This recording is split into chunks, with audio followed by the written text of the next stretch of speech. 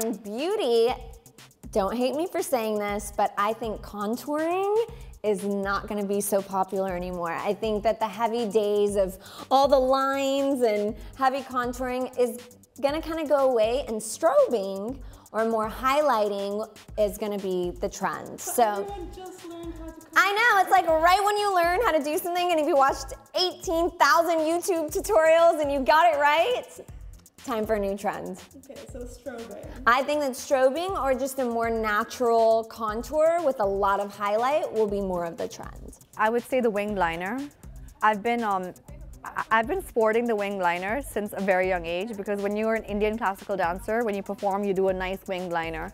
And now Adele has made it really trendy. So I'm so happy about that because I love it. I'm wearing it today as well.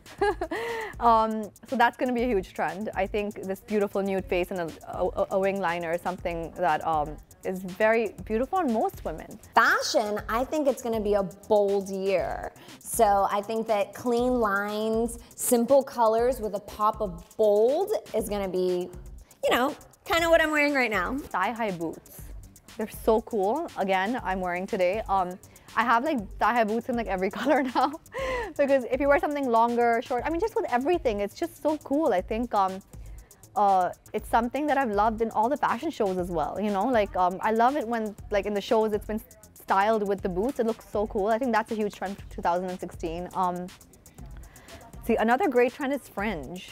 I love fringe. It's just so much fun. On New Year's I wore like a beautiful fringe beaded dress, and dancing with it is like amazing. Dancing in a fringe dress is so much fun. And also animal print, that's huge in all kind of forms. So this is a snake embroidery in neon on my sleeves. I think it just adds like an element of like fun to your wardrobe. So these are some trends I think that'll really pick up in the year, yeah.